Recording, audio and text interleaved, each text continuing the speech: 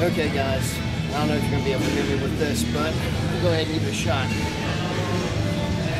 These are the bands that I'm always talking about, I'm working with. This is called a mini band. What I got on the bar behind me is the Monster minis. A little bit thicker, a little bit more tension. And what you do is you go ahead and take these, and you actually go ahead and wrap it around the bottom there, and they stretch. But because these are long bands here, I have to go ahead, what they say is quad them. So basically when I go ahead and I'll go ahead and put it underneath there, I'll have 4 straps wrapped around the bar. So GP, you want to get these and you want to have some type of way of holding them down, whether it's dumbbells or a stand. Power rack is usually the best. Other than that, you go ahead and you start to pull. Now, when you start to pull, you're going to have a problem because you have a tendency to lean forward and pull that way and lock your legs out. These bands are going to pull you right on down.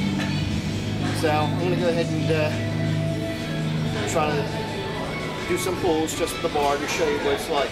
Then we'll add some weight and show you some more stuff, okay?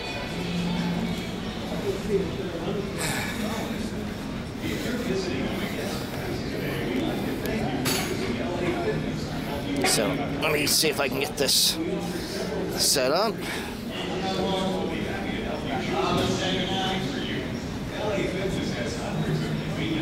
now I got Monster minis here.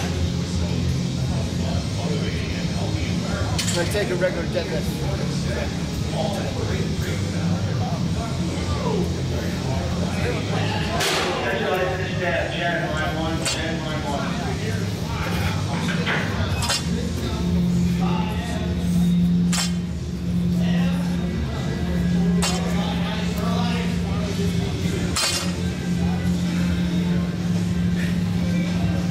Okay.